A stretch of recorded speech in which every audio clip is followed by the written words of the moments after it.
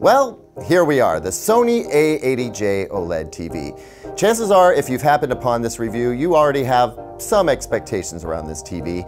You may know that the TV that came before it, the Sony A8H, was extremely popular, and maybe at this point you're wondering if and how this TV might be better. Or maybe you just heard through the grapevine that this is supposed to be one of the best TVs you can buy, and you're wondering if it's right for you. No matter how you got here though, I'm glad you're here because this TV does have a lot going on for it, but spoiler alert, I don't think it's right for everyone.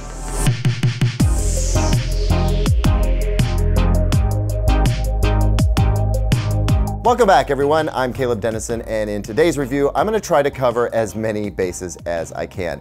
This is a TV that appeals to a pretty large audience, but also to a very specific one. Those in the know that OLED TVs offer a certain appeal, and that the Sony brand has historically provided some of the best TVs you can buy, OLED or otherwise. So we're gonna dig into this TV's picture quality, of course, but we'll also talk about how easy it is to use, how future-proof it is or isn't, how gamer-friendly it may be, and ultimately my hope is that by the end of this video, you'll know if the Sony A80J OLED is the right TV for you to buy. Before we dive into it though, I asked you all in my last video to leave me a comment about a question you would like to see answered in this review, and no surprise to me whatsoever, you came through. Now, some of your questions I anticipated, some came as a surprise, but one thing I have to say is that while I'll do my best to answer as many of them as possible, there are some I just won't be able to get to, and for that, I'm sorry. But keep at me in the comments with your questions and I'll do my best to answer them when I can. I will say this though before we move on. A lot of you are asking questions about how this TV compares to others like the Sony A90J, the LG G1, and the LG C1, even the Sony A8H from last year.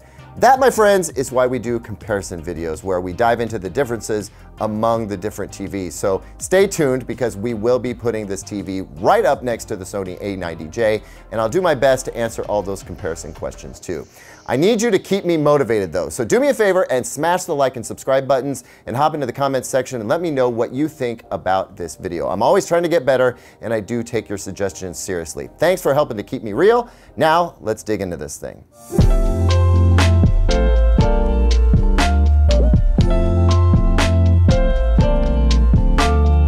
So I've been seeing some interesting questions around this TV about whether or not it's going to be good as a basic TV. And I think the reason why is because as part of the setup process of this TV, it asks you if you want to set it up as a Google TV or a basic TV. That's actually the first time I've seen that option, and it makes sense, but let me directly answer the question. Yes, the A80J is just fine functioning as a basic TV without you having to use the Google TV Smart TV platform. If you want to connect everything to an AV receiver and run one HDMI cable to the TV, or maybe you just want to use an Apple TV or a Roku TV box instead of the Google TV platform that's built in, that's all just fine. You will want to make sure that anything you connect to the TV is as up to date as the TV itself to make sure you're getting the best 4K signal, HDR or Dolby Vision signal, and that the TV is passing the best audio signal back to your AV receiver, etc. But you can bypass the Google TV experience if you want. The next thing I want to talk about is upscaling. This is something that I haven't talked a lot about in past reviews, but I want to change that. Look, I know a lot of us stream most of our stuff from Netflix and HBO Max, Disney Plus, etc. But a lot of us are subscribed to cable and satellite. That's just the only way to get TV in a lot of cases.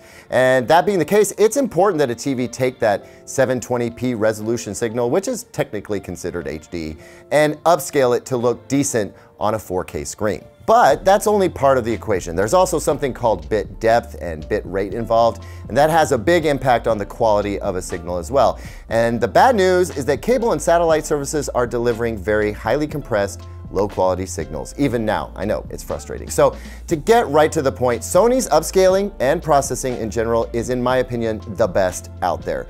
You will not find another TV brand better at taking cable and satellite TV and making it look as best as it can look.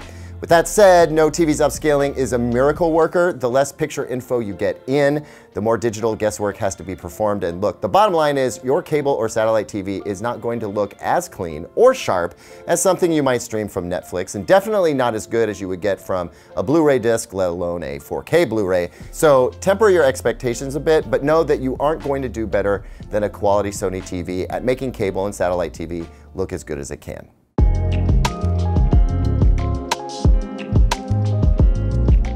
Next, I want to dive into overall picture quality for TV shows, movies, and sports, and along with that, I will dive into some of the measurements I got so we can nerd out on some specs a little bit. But before I get into that, I need to talk about how well this TV performs right out of the box with no adjustments at all. I am insanely impressed. As part of my testing, I set up a SpectraCal C6 light meter profiled to an X-Rite i1 Pro meter and used CalMan software to measure a series of test patterns to gauge how well a TV performs, and the Sony A80J's out-of-box performance is like out of this world good. I tested the TV's out-of-box white point and color accuracy in the custom and cinema modes with the color temperature set to Expert 1, and the readings I got were ridiculously impressive. This TV is so accurate right out of the box that I have to question how much value a full calibration would bring for most folks. When CalMan spits out its numbers, I'm looking for what's called a delta E of 3 or under. Under 3 is considered to be unperceivably different from a reference standard for most folks. Under 2 is what most folks go for when wrangling a TV closer to that reference standard, but with this A80J, I got 1.98 for white balance and 1.31 for color, with the gamma right at 2.2, which is where you want it. And honestly, that's money. You can stop right there. Yes, a professional calibrator can get those error numbers even lower, and if you're a stickler for color accuracy, then go for it. More power to you. But for those of you out there that just want the best out-of-box performance, here it is in a relatively affordable OLED. Now let's talk peak brightness, because when it comes to getting a great picture in a room with some daylight coming in, and for the best HDR experience, you want a TV that can get bright when it needs to. In SDR, with the peak luminance setting turned on, I got 478 nits in a 10% window. That's a standard measurement and a solid brightness for most TV content. Can it do battle with direct sunlight? Not very well. That's why folks with really bright rooms who watch during the day tend to go for an LED backlit TV. But for most watching scenarios, that's just fine. HDR though, and I think this is important no matter how dim your room is, comes in about what I expected. I got 730 nits on a 10% window and a bit brighter at 860 nits on a much smaller 2% window, which suggests HDR highlights would have some decent punch, especially on the perfect black foundation of OLED. Again, this is similar to measurements I got on the LG C1 and even the Sony A8H from last year, so no surprises on the measurement side, but measurements don't tell the whole story. And so we need to take a step back and talk about what it's like to watch real-world content on this TV.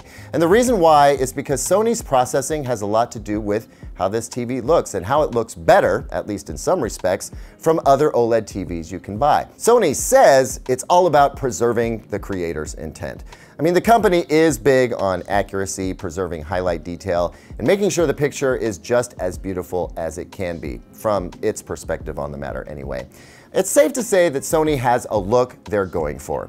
It's one that I tend to be a fan of, and it is on perfect display with this TV. The new Bravia XR Cognitive Intelligence marketing speak is, well, it's pure branding, but there's some real power in that processor, and I see it making all the right calls.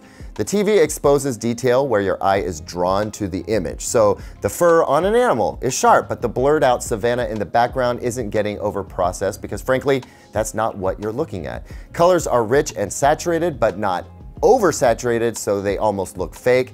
I also noticed this TV is really good at smoothing out color gradients too. You don't get much color banding on this TV with all but the poorest quality signals. And as far as motion goes, this is as good an OLED TV as I've seen. Judder from 24 FPS content is non-existent, but you will get a bit of stutter since the TV's pixel response time is instant.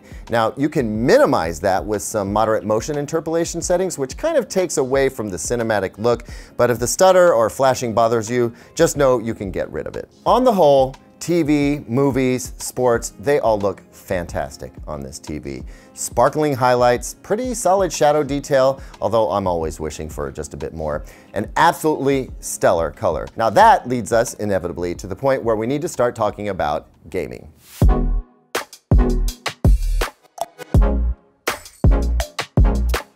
The good news is that the A80J has two HDMI 2.1 ports that can support next-gen consoles and the latest PC graphics cards. The bad news, though, is that the TV doesn't support variable refresh rate, at least not yet. VRR is increasingly valuable to gamers. It does a lot to provide a very smooth, clear gaming experience, especially with a lot of fast-moving graphics. But right now, the Sony A80J doesn't support it. Could that be fixed in a future update? It's possible, but I'll be honest, I feel like we've been waiting for that firmware update for a long time. I was at one point assured it was coming, and I'm sure that was the intention, but here we are, and VRR is still not enabled on Sony TV. So, while the A80J will tick most of the performance boxes on an Xbox Series X or PlayStation 5, it will not do VRR, nor can it currently pull off Dolby Vision HDR while gaming at 4K 120 Hz. And that being the case, if you want Dolby Vision for movie content through supported apps, for instance, you'll need to toggle this enhanced HDMI format selection back and forth accordingly. And I've heard from many folks already that this is considered an annoyance. So look, there are a lot of TVs that can't even do 4K 120 Hz gaming right now, I know, but we're talking about a fairly expensive premium Sony TV here, and I just wish it supported all the latest and greatest right out of the box, especially with LG nailing it with its OLEDs, which come with 4 HDMI 2.1 ports and offer a pretty tremendous gaming experience. So, is the A80J perfect? Not quite, but it sure gets close. Is it the brightest OLED you can buy? No, it isn't, but I think it is plenty bright for most people. Is it the best for gamers? No, sorry, that distinction goes to LG right now. With those drawbacks, you might be thinking I'd be less than enthused about the A80J, but nothing could be further from the truth. This TV is gorgeous. Sony's processing is once again on beautiful display here, and paired with what OLED does best, there's just no denying this is a highly desirable TV. Those who prioritize the best picture quality above all else, those who don't need the most eye-searingly bright TV, are gonna fall in love with the A80J. This segment from Sony has been one of the most cinematically satisfying TVs you can buy in the past, and that tradition continues right through 2021. Thanks as always for watching, everyone. I know I missed a few questions, but I'm going to do my best to get to most of them in the next video. And speaking of the next video, be sure to like this video and subscribe to the channel so you're among the first to see the next one. And trust me, you're gonna wanna see the next one. Also, hit me up in the comments and let me know how I'm doing. And as always, here's 2 other videos I think you might like.